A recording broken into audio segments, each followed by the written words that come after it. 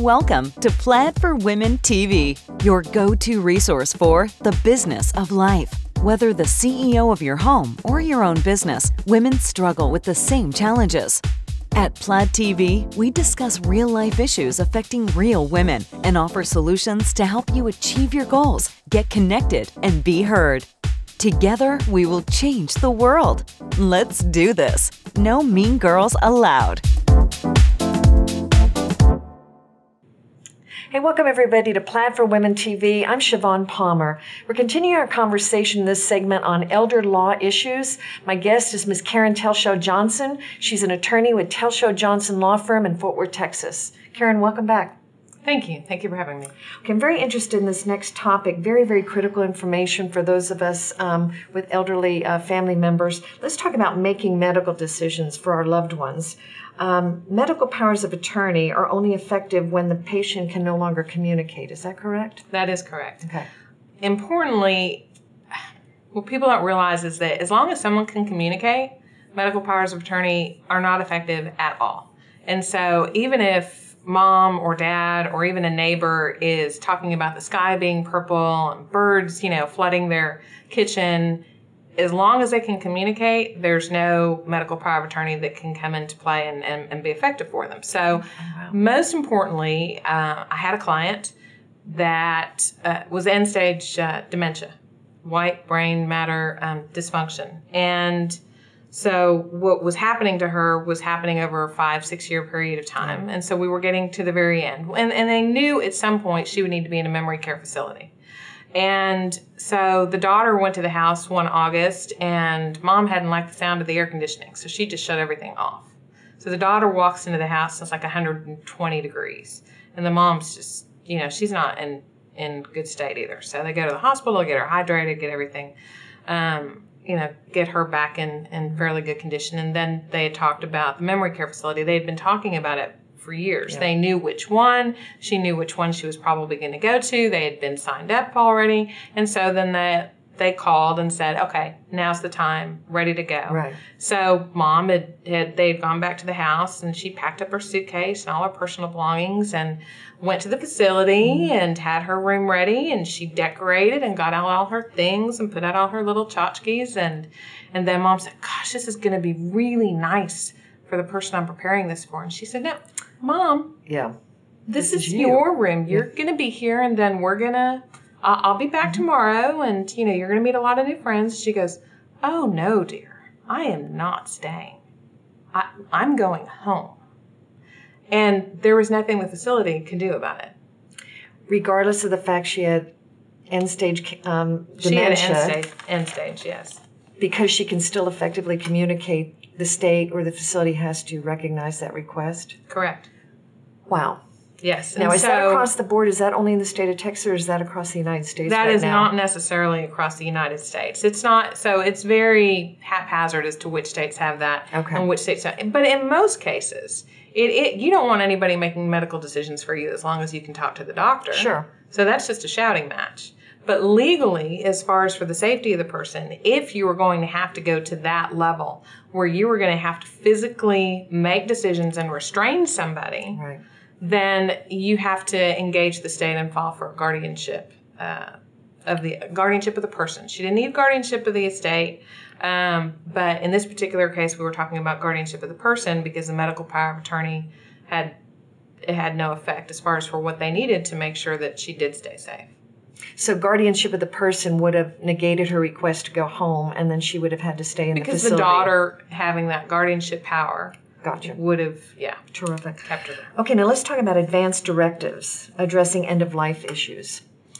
Advanced directives in the state of Texas are varied. The most commonly used one is one used in the hospital setting. It's a directive to physicians. Okay. It's used once you're intubated. You cannot communicate, you're in a CCU or an ICU setting, and a physician has certified that you are about to die of either a terminal condition such as cancer or an irreversible condition such as Parkinson's or Alzheimer's. People don't technically die of those diseases. Those are post-mortem diagnosis. And so, but they have complications from those diseases. Related, so those are considered, also car accidents, those are considered irreversible conditions, not necessarily terminal. So the law distinguishes between the two on the statutory form.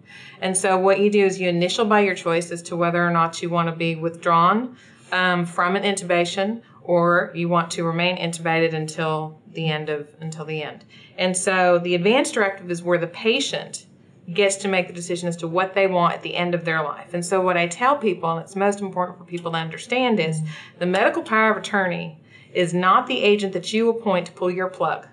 Okay. They don't get to do that. You are never going to be responsible for saying, hey, you get to pull the plug on your husband and you get to pull the plug on your wife.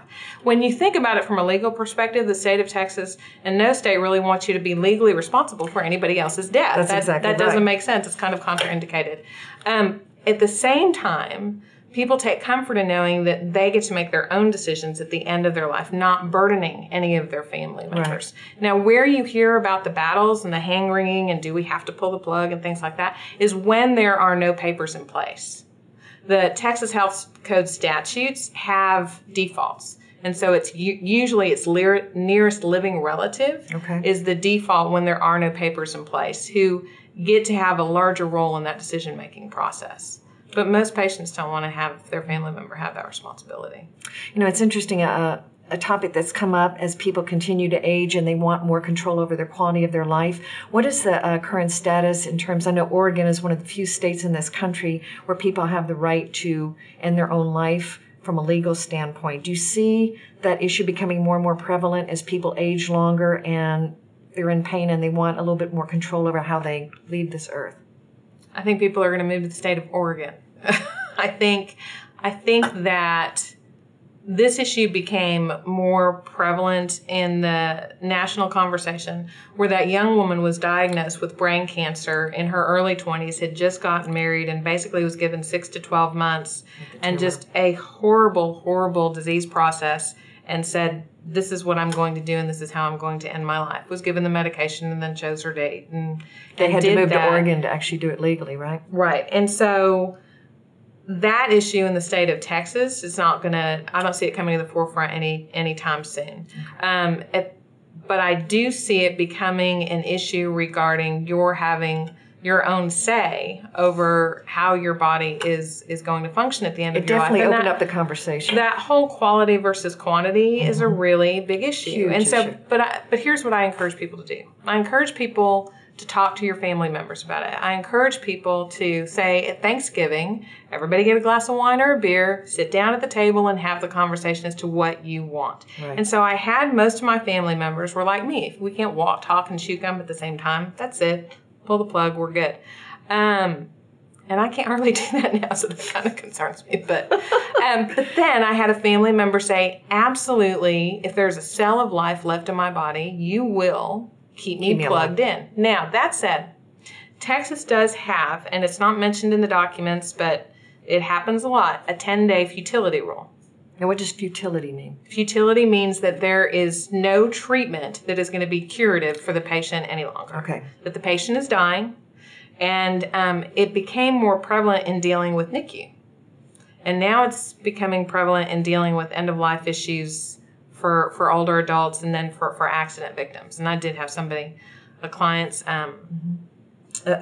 relative go through that recently, and it was just not pleasant. But what happens is at some point the physician says there is no treatment left available that is going to be curative.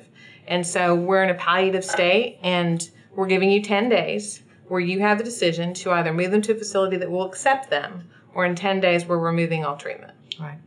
And so that's a hard thing for a family to have to deal with. But you know, as we wrap up this on making medical decisions, one of the things we really need to talk about is the humanity of the person that we're dealing with, the patient. This is a human being, and I know depression plays a huge role in an aging population as they see their facilities and a loss of control and people making decisions for them. So talk about how depression ties into all of this. It very much blankets decision-making authority. And so I encourage everybody to get these papers in place now so that they accurately reflect what your wishes are when you can no longer express what your wishes are. Absolutely. And so the other thing is that for these patients and for the elderly, I cannot tell you how many times I have seen somebody walks in with white hair or gray hair or what have you, and their kids talk to me. They're, 60-year-old kids, are talking to me about their 80 and 90-year-old parent. And I'm like, they raised you and they're sitting right there. So let's all have the conversation. Absolutely. But all of us need to be included in the conversation. They raised you, and I understand your perspective of, really having to take care of things now, but we need to include them in the conversation. The respect issue. The respect issue. And so I impart that into my clients so that it's important to understand those dynamics. Right. Because the child that's sitting in front of me is not necessarily mom's favorite. And so I have to make sure that I have the conversations with everybody separately and together. But they need to be having the conversations among themselves first, and they need to do it in a respectful manner. Absolutely. Take the emotion out of it and be pragmatic. Karen, another great session. Fantastic information on making medical decisions. Again, why don't you tell our audience how they can get a hold of you to get more information on this important topic? Great. Thank you. My email is Karen@tjlawpllc.com, and the website is www.tjlawpllc.com. Karen, thank you so much. This is fantastic information. Thank you. This is Siobhan Palmer with Plan for Women TV talking about elder care issues. We appreciate you watching, and we'll talk to you next time. Thanks for watching PLUD TV. See you next time.